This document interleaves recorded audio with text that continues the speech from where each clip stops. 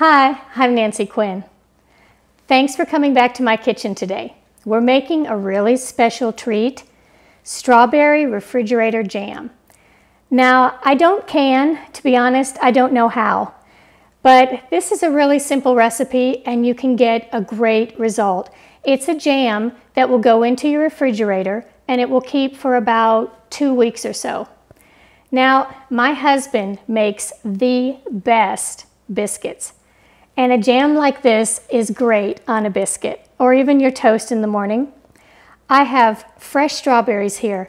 These are 4 cups that I have holed out and sliced up. And we're just going to put them right here onto the stove. It's a simple recipe. There's only a couple of ingredients in it, which is another reason why I like to like it. I do like to like it.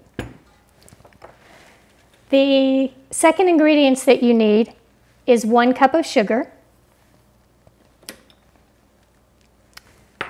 And I use 2 tablespoons of fresh lemon. I actually squeeze the lemons myself, but if you don't happen to have a lemon, go ahead and use the store-bought kind. It's very simple, just those 3 ingredients.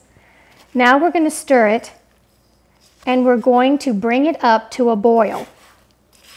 Now once it starts to boil, turn your heat down and cook it slowly on simmer, for about 10 minutes or so. And that's all there is to it. So let me get this going and we'll check back in just a second. I've got a good rolling boil here and I'm going to turn down the temperature to simmer. Well, our jam has been simmering now for about 10 minutes. And I have a little trick to show you that lets me know if the jam is ready. I take a little bit and I put it on the plate. Now if it runs, which you can see it's doing right now, it's still a little runny. And I want to cook this longer.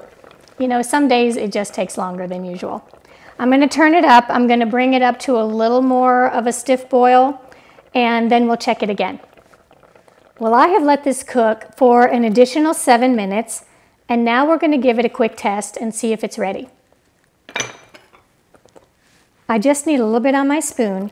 Now do remember that this does not have pectin in it, and so it isn't going to be as thick as traditional jam. However, we should get it to the point to where it's not running all over the plate.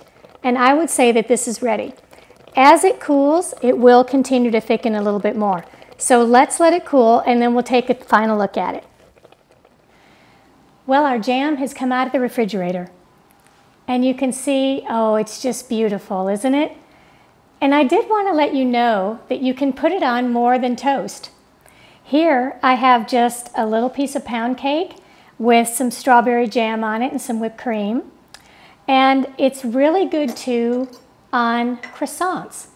I actually like to put a little bit of the jam on the bread. And let's not forget our complete favorite, which is ice cream. It is really, really good on ice cream.